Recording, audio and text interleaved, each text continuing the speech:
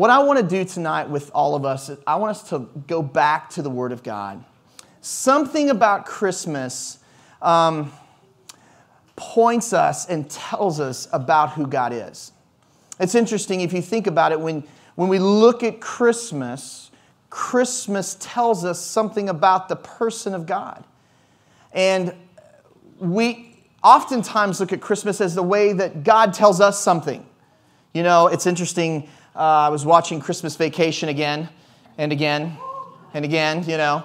And at the end of the movie, Chevy Chase talks about the spirit of Christmas, or the Christmas star, and it means something different to everybody.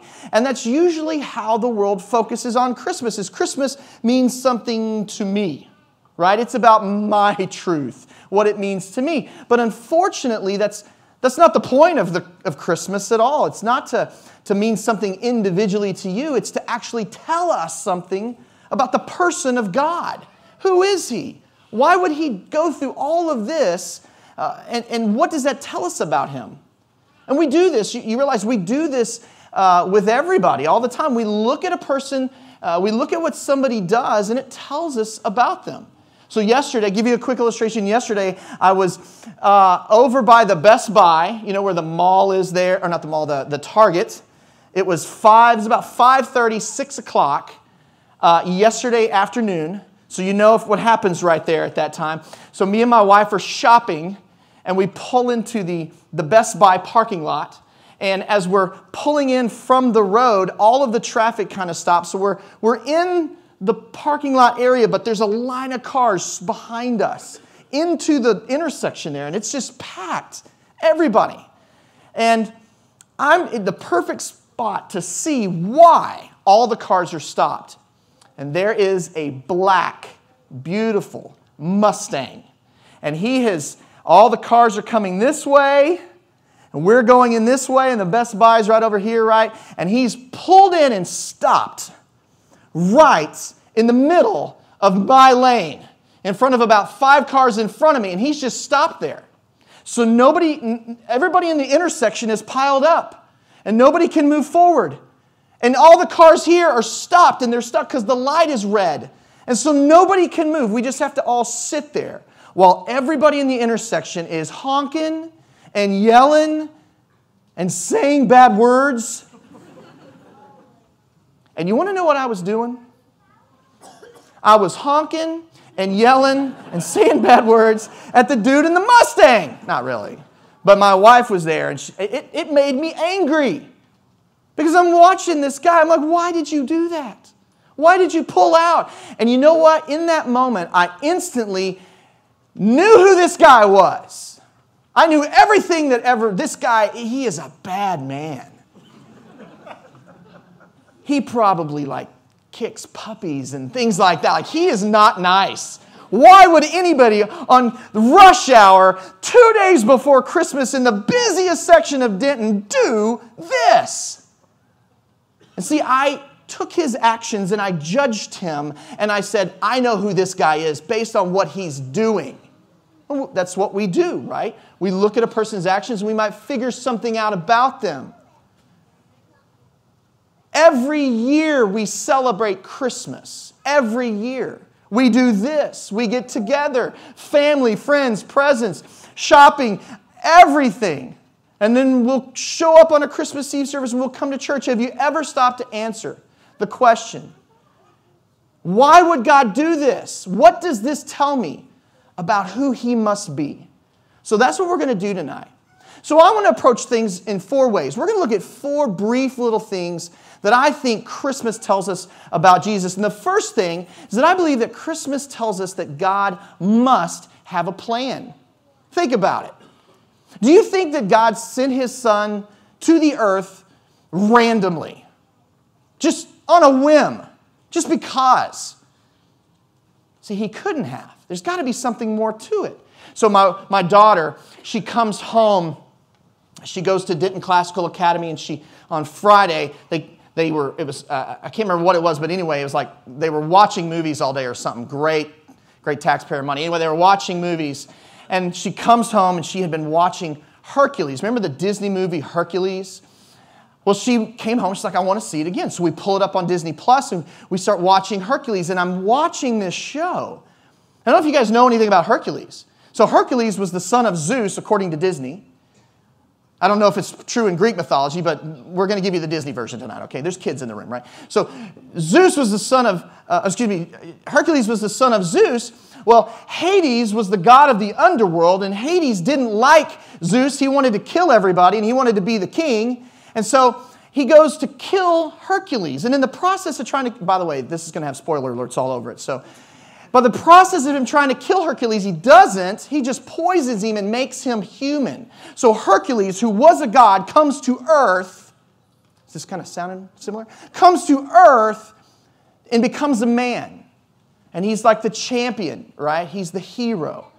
And so what you find in the story is that Hercules has to go through all of these things to become godlike. Again, we're going to talk more about that in a second. But as I watch the beginning of this, and I watch all of this unfold under Zeus's nose, you know what it made me think about Zeus? This guy's inept. How can he be the chief god of all of the Greek pantheon? How can this guy rule? If Hades can come in, sneak in with a couple of kind of idiot creatures and steal the baby right from under his nose and destroy everything, who is this guy? And it seemed to me like as I'm watching this unfold, this obviously the Greek myths are just ludicrous. This guy can't be God. Because it seemed like he didn't have a plan for anything. Everything was happening to Zeus. And Zeus was affecting nothing. Zeus couldn't even get his son back. Did you know that? In the story, it's hilarious. Zeus is kind of like twiddling his thumbs, doesn't even know how to get his kid back. And I'm sitting here thinking about Christmas. And that if God would send His own Son, there had to be a plan involved. Let me share with you a few scriptures as we go through this. We're going to go back about 3,500 years, 1,500 years before Moses. Listen to what God tells Moses about this plan. In Deuteronomy 18, he said, I will raise up a prophet from among their countrymen, your countrymen, just like you, and I will put my words in his mouth, and he shall speak to them all that I command him. Do you know who he's talking about here? He's talking about Jesus. In John chapter 9, we actually see that this is who he's talking about. So fast forward to about 700 years before Jesus. We have the prophet Isaiah. And so notice what the prophet Isaiah says about the Christ, this guy who's supposed to come. He says, for a child will be born to us, a son will be given to us, and the government will rest on his shoulders. And listen to what they're going to call this guy. We're going to call him Wonderful Counselor, Mighty God, Eternal Father, Prince of Peace. When you hear that, when you see that and this is just a couple of verses out of a lot of verses, God had a plan. When He sent Jesus Christ, it was for the purpose of Christ coming for a reason. Jesus in John chapter 10 said this in verse 17 and 18. He said, for this reason the Father loves me, because I lay down my life that I may take it up again. Unlike Hercules sent to earth trying to figure it out, Jesus had a plan. I lay down my life that I might take it up, because no one takes it from me, but I lay it down on my own accord. I have authority to lay it down, and I have authority to take it up again. This charge I have received from my Father. The first thing I want us to see is that Christmas teaches us that God has a plan. An eternal plan and a perfect plan. And within that plan, Christmas also teaches us that God must punish sin. Think about it. Think about it. What did Jesus do when He came to earth? The Bible says that He died. This is why it's so weird for when after Jesus rose from the grave and the church was spreading all over the early Mediterranean coast. What you found is that the Greeks didn't like this Jesus because if he was God, it was weird that he would die. Because if he's a God, that doesn't make any sense. And then the Jews didn't like it because if Jesus was God, why would he become a man? That makes no sense. And so, for Jesus to come with the purpose of laying down his life tells us something about God punishing sin. If God would let his own son die, would not spare him, what does that say about you and me? Think about it. If God's not going to spare Jesus, is he going to spare you? Christmas teaches us that God must deal with sin. Let me give you a couple of verses here. This one's actually found in Romans chapter 8, verse 32. It'll be on your screen. It says, "He who did not spare his own son, but delivered him over for us all, how will he not also with him freely give us all things?" See, the idea is that God took your sin and my sin, placed it on Christ. He didn't spare Jesus from the punishment of sin. Even though Christ was sinless, he did not spare his own son. Let me ask you guys this. Could you do that? Could you spare your own son? All of us have good punishment stories, I bet, right? You all have probably a good one. I've told this one before, but one of my favorite punishment stories of the beating that I got, one of the beatings I got as a kid, was one summer. I was pulling all the peach trees off of the peaches around our house, and me and a buddy were hitting them with baseball bats. And when you hit a peach with a baseball bat, the pit will go flying like forever. And so we were playing kind of like a home run derby and seeing who could hit the peaches over the barn. And we would hit these peaches and we would watch the pits go flying. And we were going from tree to tree to tree to tree, just stripping all the peaches off of all the trees. And when my parents finally got home, we were literally pulling the peaches off the last tree. And we had like 7 or 8 of them around our house. You can imagine not only the mess, but for a family who, we don't do that. These are peaches. We make peach preserves. We give them to our friends. You don't strip the peaches of a summer's produce just to hit him with a baseball bat. And the reason I share that is because my parents did not spare even me. Even me. Look at this face. Dad, but I didn't know that it was going to upset you. Yeah. So my point is that if God isn't going to spare his own son, how is he going to spare you? Somebody has to deal with sin. And God has designed actually 2 ways for sin to be dealt with. The first way for sin to be dealt with is for you to pay for what you've done. That you pay for what you've done. That you go. You say, I got this. I don't need anybody else. I can take care of myself. I've done wrong. It's like a basketball game. I raised my hand. I made the foul. That was on me. You pay for it. Go sit on the bench. Except in God's game, it's eternal. It's eternal separation from him. Or the second way that he's done is through Jesus. And this is why Christmas is such a big deal. Because what Christ did when he came is that he made a way for you and for me to have this eternal punishment taken away from us. Imagine, same scenario, all the peaches off the tree, and yet someone else steps in as the belt comes off, right? What if my buddy who was there with me said, Mr. Wilson, I'm going to do this. I'll take the punishment for Chris, right? What if that would have happened? That would have been awesome. But it didn't. So these are God's 2 ways. Let me share with you. This is in 1 Peter 3:18. This is what Christ did. It says, for Christ also died for sins.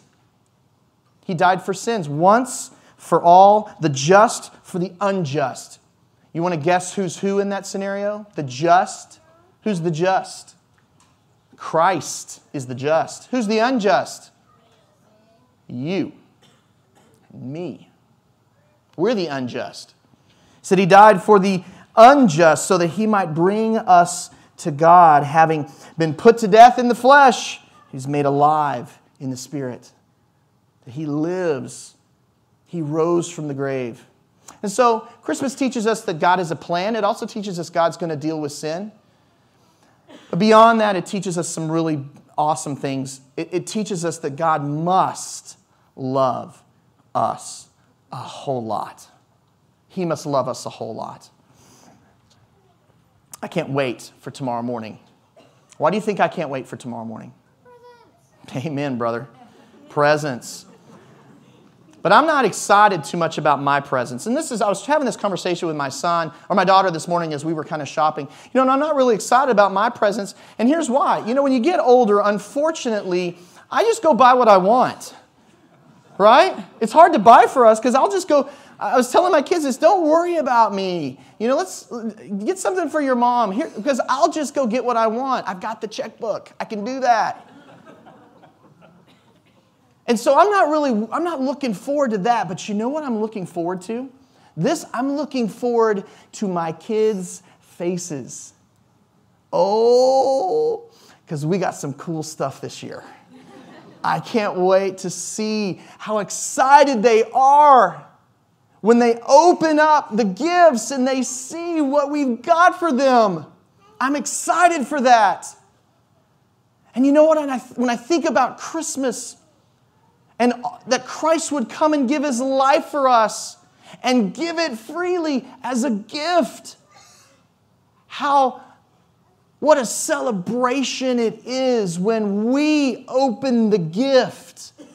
How much joy the Father must experience as I think about myself tomorrow and every Christmas as I'm watching my kids pull through the wrapping paper, how excited I'm going to be.